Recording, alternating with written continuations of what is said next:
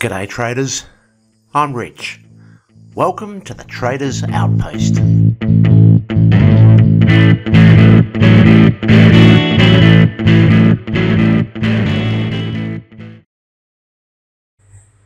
Today we're going to introduce you to a simple momentum breakout system using Donchian Channels, which was developed by Richard Donchian, who is regarded by many as the father of trend following. The Donchian channel is formed by taking the highest high and lowest low of the last n periods. The channel comprises a region within the highest high and lowest low, and is a useful indicator for observing the volatility of market price. In less volatile, more stable market conditions, the channel is relatively narrow. Under volatile trending regimes, the channel widens. Perhaps the widest use of the Donchian channel is in applying the indicator as a systematic method for timing long or short market breakouts.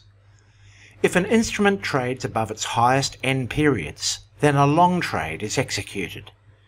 If an instrument trades below its lowest n periods, then a short trade is executed. Richard Dennis and Bill Eckhart's famous turtle trader experiment of the 1980s, which spawned many of the successful CTA fund managers today, used the indicator very successfully as a breakout indicator across a broad range of liquid instruments.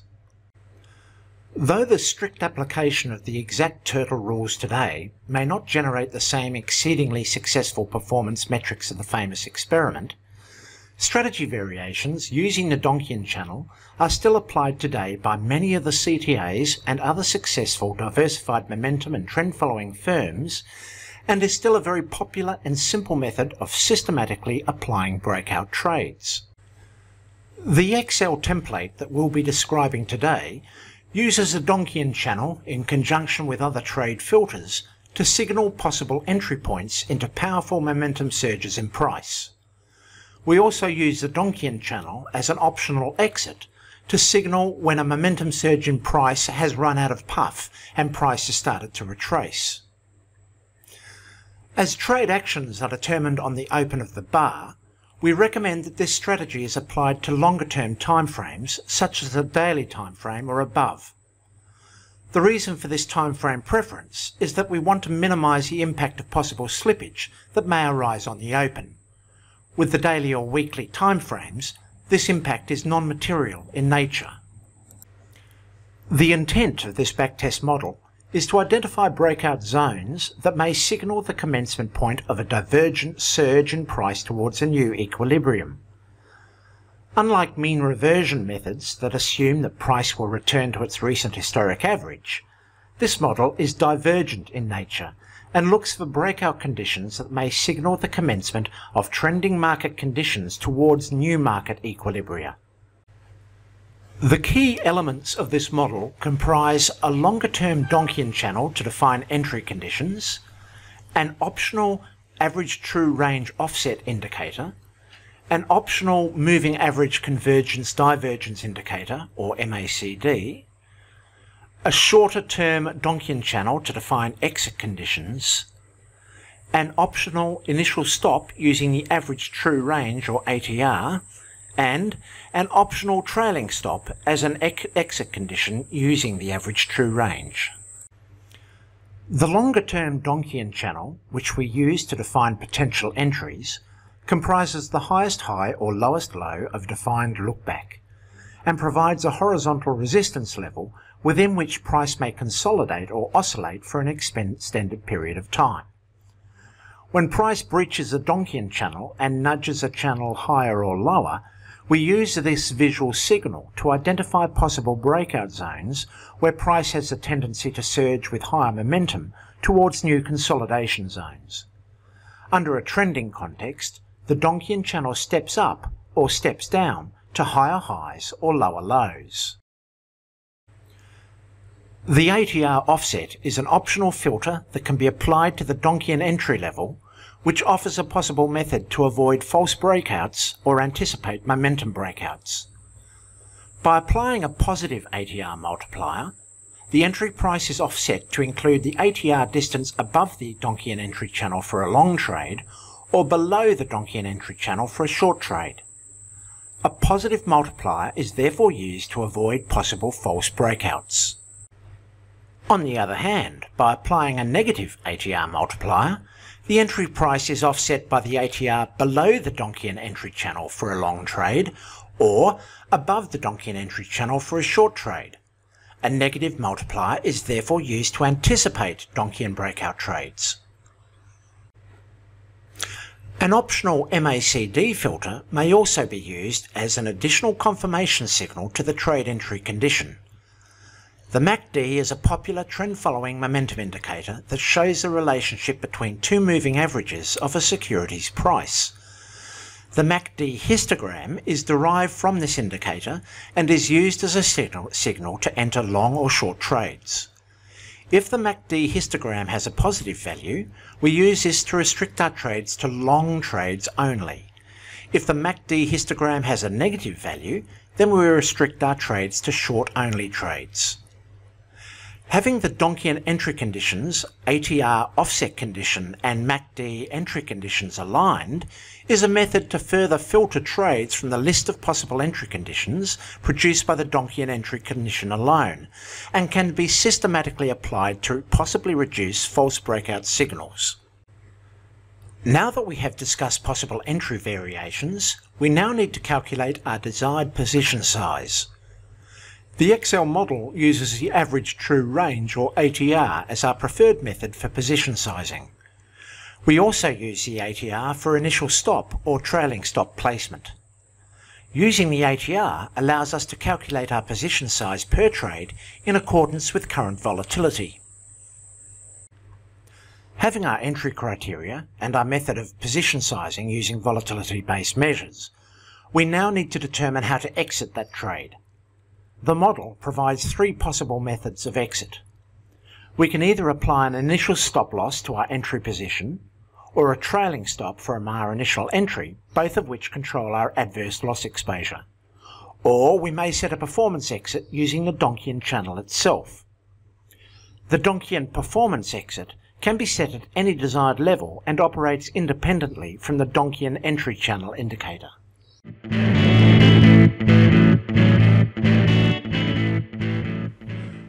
Well, hopefully that now gives you an understanding of the theory surrounding the model. So let's now drill down into the backtest model, where I can explain to you how to use it. So when you open up one of our templates, you will find 7 or so tabs, also called worksheets, at the base of the screen, which you click on with your cursor to navigate around the model. The Intro tab provides links to lead you to our website, where you can access our blog posts and other templates and trading tools that may help you on your trading journey, a brief description of the nature of the system that the template is backtesting, links to further information about features of the model, such as details regarding the indicators the model uses, and links that allow you to watch this video presentation on how to use the template. Also on the Intro tab, we include a visual representation of the model that we will be testing in Excel, which will graphically portray the trade setup, entry and exit conditions, and help you understand the strategy that is being backtested using this template. Let's move to the next tab. This Input tab is where you get creative and test the many variables of the strategy by changing the settings contained in the yellow cells. The possible combinations of strategy settings are vast, and on this tab, most of your time will be spent testing variables, looking for those settings that deliver more robust performance metrics.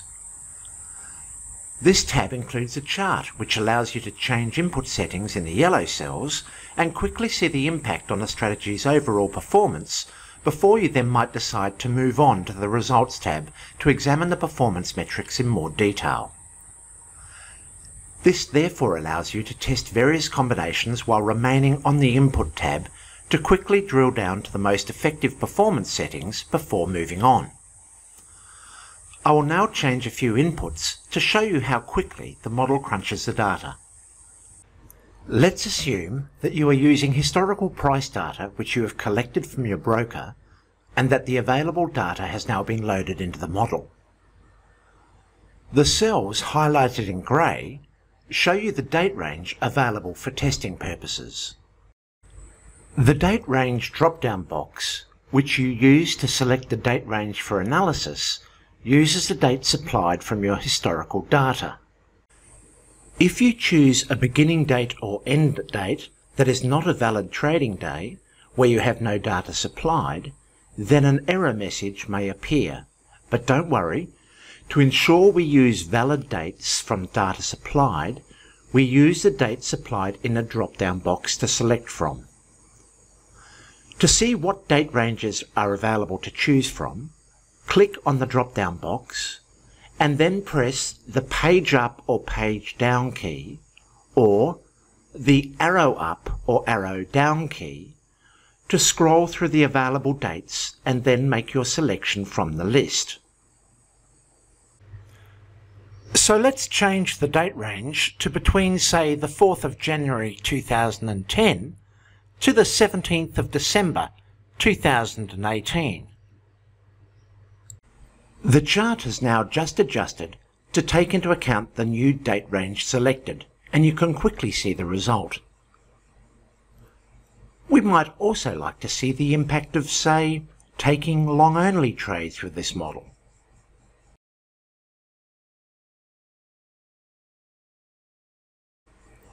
Or short-only trades.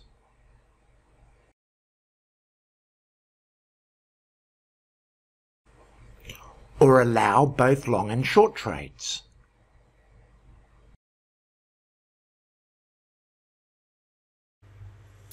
Now, let's turn on the ATR offset filter. Let's get aggressive and anticipate the Donchian break using a negative ATR offset multiplier of -0.5. That looks like a worse result. So now let's keep the ATR offset feature turned on, but use a positive multiplier of 0.5 to hopefully reduce fake breakouts.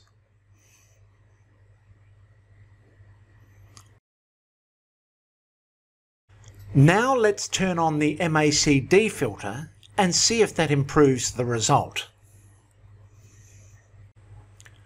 Okay, so no change in overall performance. So let's turn the MACD off again.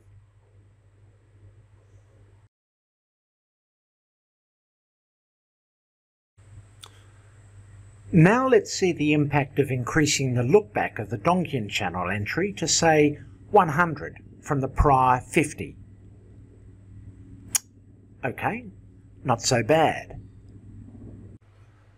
So let's say we're quite happy now with our entry conditions. Now let's move on to the exit conditions.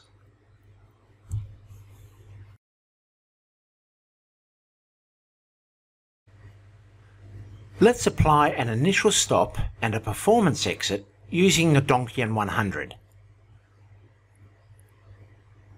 Oh, that's no good. So let's turn off the performance exit and see what a trailing stop does.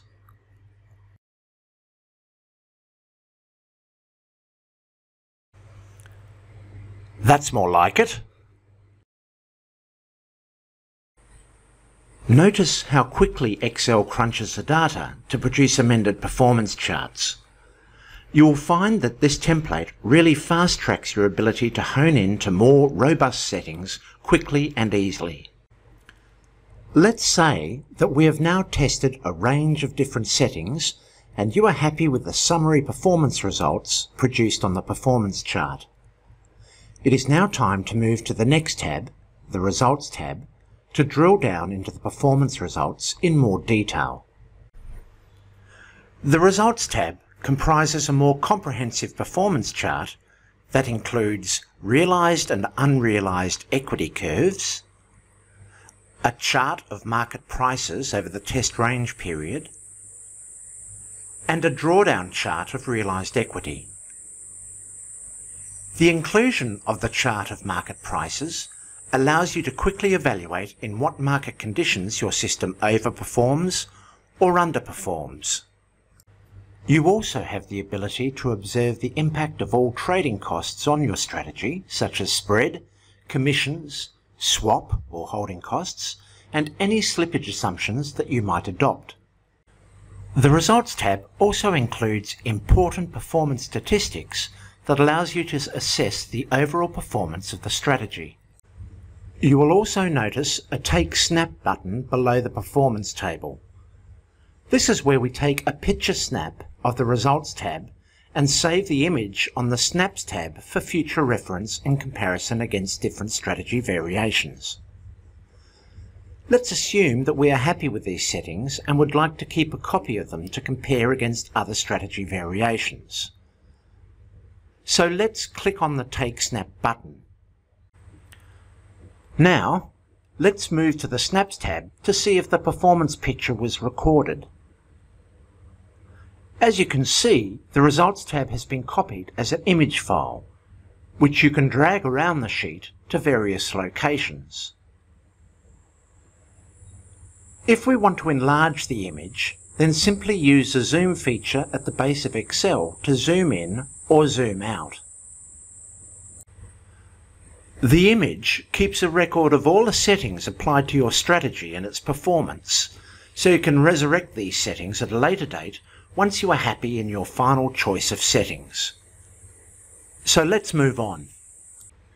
The Trades tab holds the details of all the trades undertaken by the system, which you can copy and paste into other Excel spreadsheets for further analysis if required. The remaining tabs of the model are the Data History tabs. This is where you dump your price data into the model to enable the spreadsheet to crunch the data. We currently include two separate Data History tabs that hold the daily or weekly market data that you can capture from either MT4 or MT5 or Yahoo Finance. We have prepared a prior YouTube presentation, which is also available on our website, where Fred provides you with all the information on how to export your data into these tabs and apply the different data settings. The reason we provide two different tabs for data history is due to the fact that historical data from these two sources are formatted differently. While we'd recommend MT4 or MT5 and Yahoo Finance as potential data sources, provided you can configure your data to be of the same format and it includes the open, high, low or close, then you can use any data source. Well, that's a wrap, guys. We hope you enjoyed this presentation and now have an understanding on how to use this backtest model. If you like what you see, then come on over to our shop on our website and purchase this model.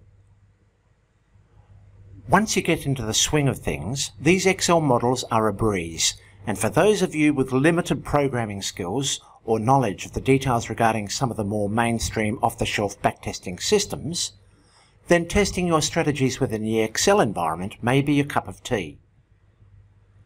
So, if you like this video, then make sure you become a subscriber to this channel to receive further useful information about updates on our trading tools. Go on, click that subscribe button now. You can also read more about us at ATS by clicking on the website link below this presentation.